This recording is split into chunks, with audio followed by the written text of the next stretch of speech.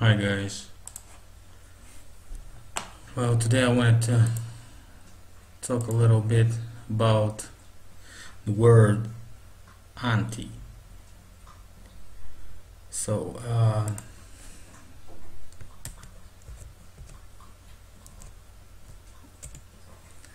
it's anti, like anti-government or anti-liberal or anti-war. What it really means that the etymology of this word, whether you want it or not, goes to the word ant or ants. It's like organized insects, ants. What we know about ants is that they can construct and they really have roles like casts, or this is where you have the word casts from, casting or casts. Well, whatever. But we know humans are not ants. So we go to ants, which is Slavic word, and we end up to the definition of antis, or people. Antis or anti in Greek were an early Slavic tribal polity which existed in the 6th century blah blah blah near the Black Sea, modern day Moldova and central Ukraine. So what I wanted to say is that if you go to the ethno-linguistic affinities here, you'll find that name antis itself does not appear to be Slavic, which is really strange, but is often held to be an Iranian word. Pritzakt Satan Max Vesmer argues that anta means the frontier or the end. It also does in Sanskrit, which is proven to be the oldest language right now by the so-called science. So thus Antya could mean the frontier man. Okay, so let's remember that. Okay, if we go to anta in architecture, you can find that in Latin it's an architectural term describing posts of pillars on either side of a doorway or entrance in a Greek temple. So here we go with the frontier man, frontier or the end, and here we go with doorway or entrance, which is entrance is also a frontier of a building, if you say so. Okay, so it's probably has the same root of this word. So what I mean is the Slavic and Greek definition of anta is a frontier or a border or something like this. So if you go to Ukrainian definition, which means Ukraya, which means near the border or near the end, or if you want to say so, at the end or at the border. And this is what is really strange, because Ukrainians were ants, and official science says is that Ukrainians come from the ants. If you read this here, you can understand this, because they say it Uh, Ants were one of the roots of Slavic, or slaves, whatever, Slavs in Russian, Slavyani, which means the glorifiers, the ones who glorifying someone, glorifying his god, or in Russian the god was the ancestor. So okay, we're clear with this definition. But the interesting thing is that whatever you go to these roots of the word, we call them roots, you're gonna find that so-called Ukrainians were called the Lower Russians, and the Russians were called the Great Russians, and the White Russians are right now Belarus. Okay.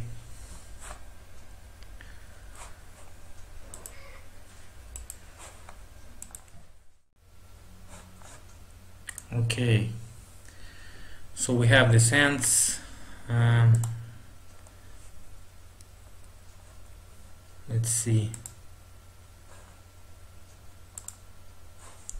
So, as I said, ants or organized smart insects. Antis or Antis, Slavic tribe. Frontier or ant-man in Sanskrit. Anta, pillars or columns in Greek, in the front of the ant of the temple. And anti, against or opposite. Let's follow this. Okay, so we got this word anti.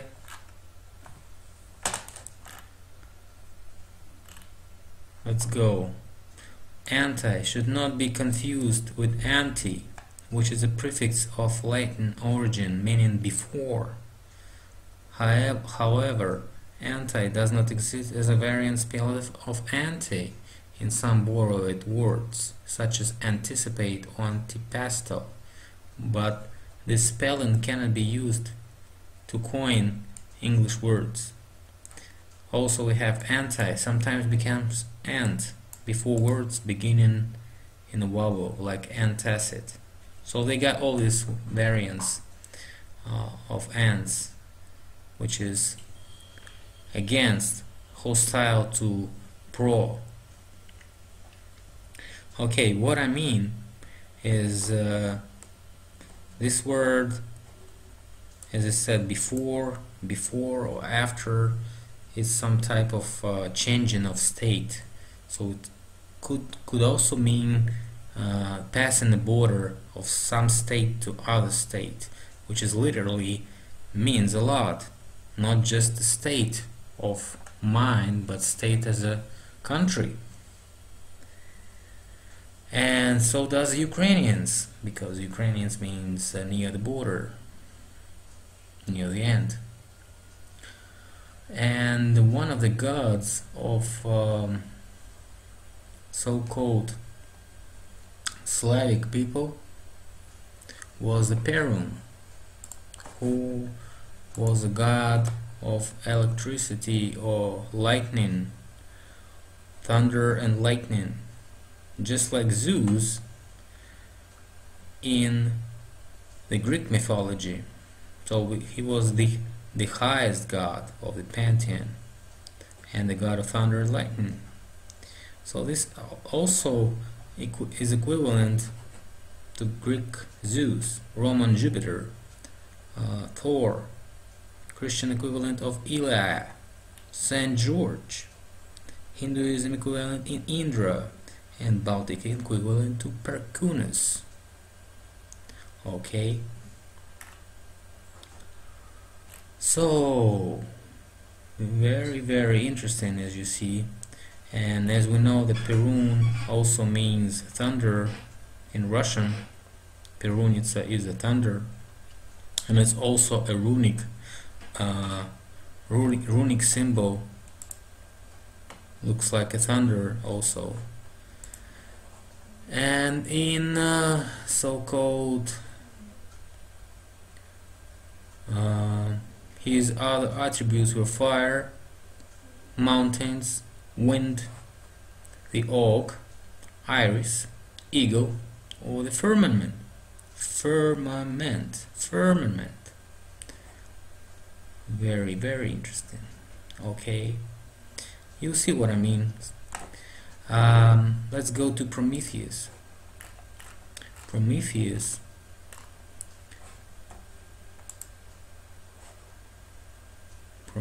was a titan or god, or maybe we call them semi-gods, something like this. So he was a titan. Titans are big giants, not just giants, but big giants. And if you say titan, you also mean tightened, because this is not spelled sometimes, I mean pronounced. Look at the words with consistent anti. Sometimes you say any government, just also you say anti, but you pronounce any. Just the pronunciation which become the original right now. So okay, and the giant,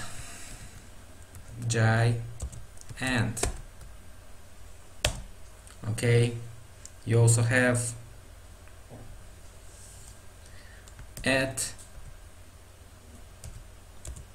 and.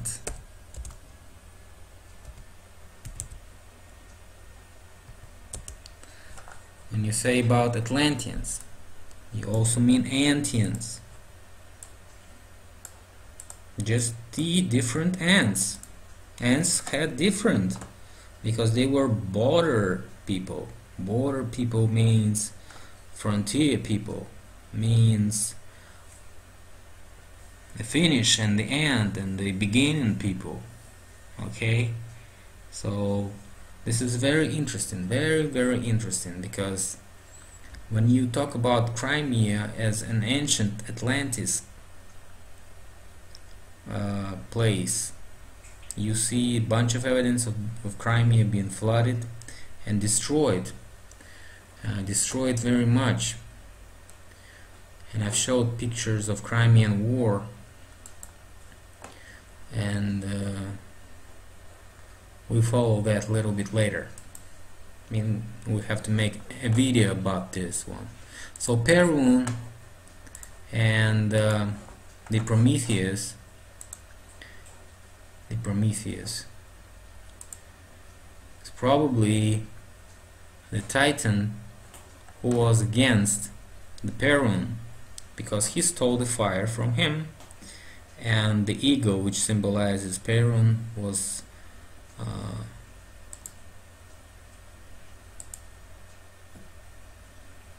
the one that was punishing Prometheus for stealing the fire and bringing them to people. In fact, the name of Prometheus means stealing in, let's say,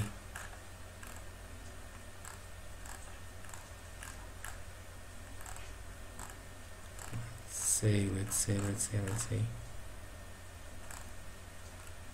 Okay, the etymology of the theonym Prometheus is debated. The classical view is that it signifies forethought, as that is the brother Epimetheus denotes afterthought.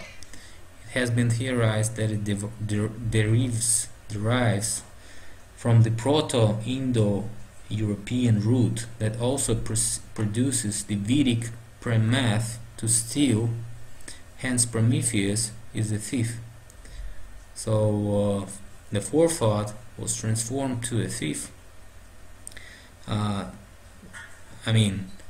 The thief was transformed to a forethought, and Don't worry, that's my cat.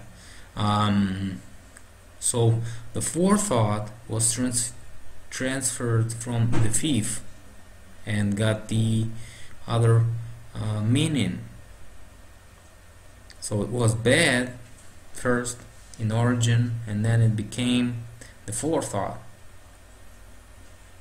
which is rather good, because forethought is a very, very nice thing. So this is kind of says that Prometheus was a good guy, but in fact he stole the fire, but he gives it to humanity, an act that enables progress and civilization. What does it mean, giving a fire to humanity? Think about it. Maybe this is the fire that was burning all these trees, which don't exist right now in Russia and many other countries. Maybe this is what was the fire that made us eating what we eat today, not being raw or whatever you call it, raw veganism. Maybe we had it and now we don't have it because for a couple of decades there were no good weather and we couldn't grow food, and we became what we are today, just people eating whatever we want to eat because we cook it and we change the taste of the original thing. Nobody would have, eat bloody bone of an animal, but when you cook it you have a nice soup. Or nobody would have taste something weird, but when you cook it, it becomes not bad as a chicken sometimes. I won't say what it is, but you understand what I mean. Everybody heard the stories and so on and so forth. So people became who we became. This is fire. This is fire. We had the lightning, the thunder god, and then the Prometheus, the Titan, which descended to give us the fire. Think about it. And he is a very, very, very well cited person. A bunch of reference about, look at this. It's just 95 references here. And here we have a reference also.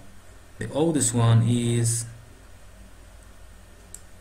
1873, so nothing earlier than that, which is also very, very interesting, because here's the big list here also, but not very much references that is older than that. So this is 19th century. Why don't we have anything about Prometheus before that? Maybe 17th, 18th century, which is supposed to be an old story, a Greek mythology. Why don't we have it? Maybe because it was made up after the edition to change the definition of what Prometheus done. And we have a big debate about it with my one of my friends. So he's like arguing that Prometheus was very good person. In fact, he was clumped to a rock in the Caucasus.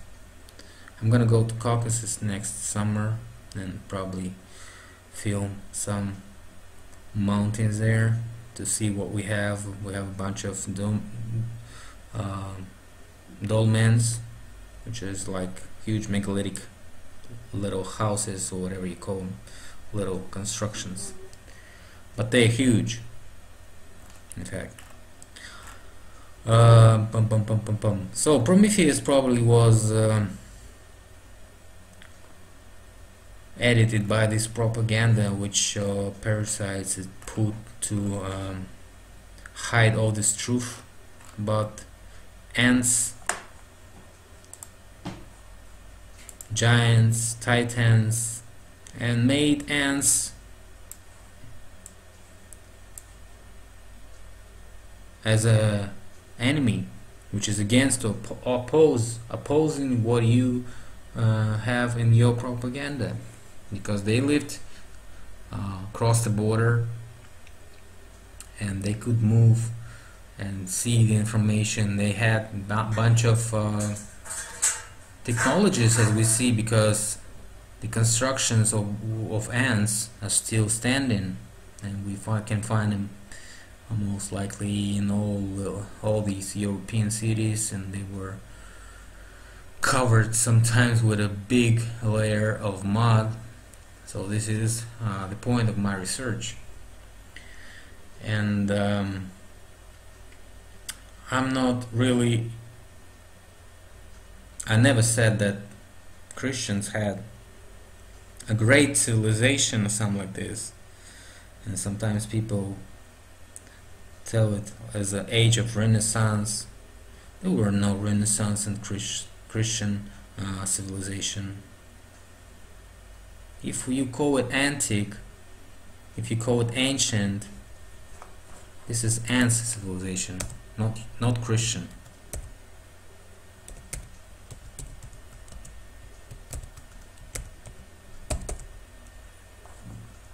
So think about it. There's the same guys right in front of your eyes. They're being called our enemies, and the person who betrayed ants, the Prometheus, maybe this was not just one person, but he was the leader of them.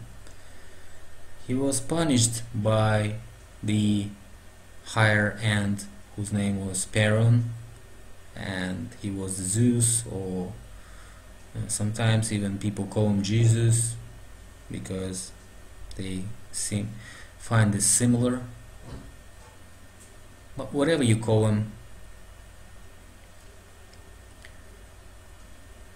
he is the one who punished the Prometheus and made the Titan pay for what he stole.